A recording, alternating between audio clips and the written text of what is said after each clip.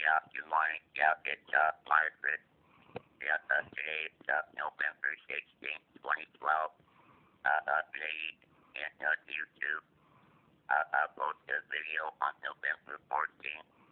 President Barack Obama has shredded the old Constitution of the United States and is currently writing a new Constitution banning guns and freedom of religion, including Christianity.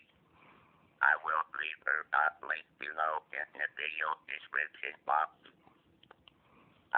Please give your life to Jesus. If you're not saved, take this sinner's prayer as Christ into your life and talk with Him, as Him fill you with the Holy Spirit. We are living in perilous times. Saints are being celebrated as I speak. They are going to round up their Christians pretty soon.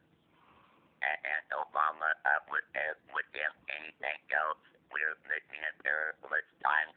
Please give your life to the Lord.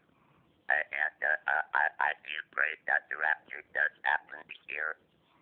I yet not stress it any better. I would